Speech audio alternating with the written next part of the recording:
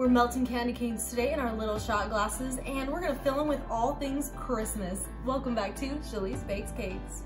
To start out making these little shot glasses made out of melted candy cane, we have to have our little shot glass silicone mold. This mold is oven safe, so you can put it right in the oven. We're gonna melt down these candy canes so they will form into little shot glasses. So I just crushed some candy canes in my bag, just crush them up pretty good.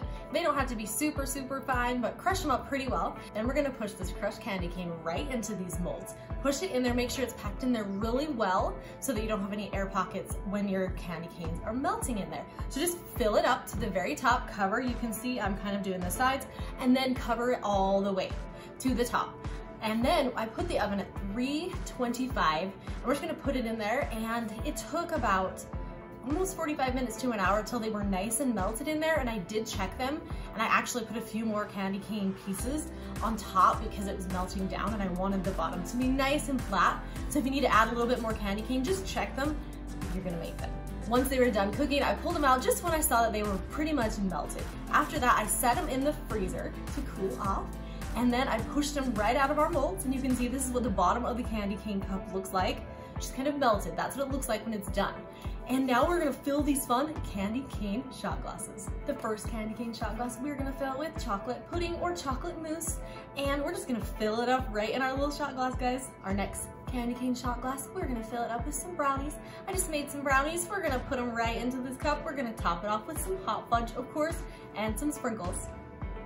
And maybe just that cute candy cane spoon, just for fun. Next, we are gonna fill this one with peppermint ice cream, because what goes better with peppermint candy cane glasses than peppermint ice cream? And then we are just gonna top it off with a few sprinkles. Our last but not least peppermint shot glass, we're gonna fill it with hot chocolate. I just poured a little bit of hot chocolate, and then we are topping it off with some whipped cream, of course, and some sprinkles.